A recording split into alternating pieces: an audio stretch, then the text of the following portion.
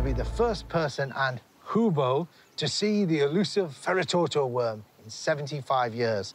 I'm glad we cleared that up, Professor. Perhaps you'd like to talk me through some of the ways that we're going to be able to observe this worm. You could have said first Hoobo and person. What? You could have said first Hoobo and person.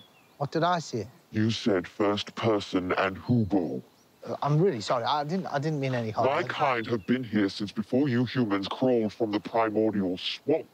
We are one with the energy that flows through this land, connected to every plant, every creature, and every living thing, while you humans are as cold and disconnected as the solid rock excrement that falls from the anus of a Trogmig zonkey.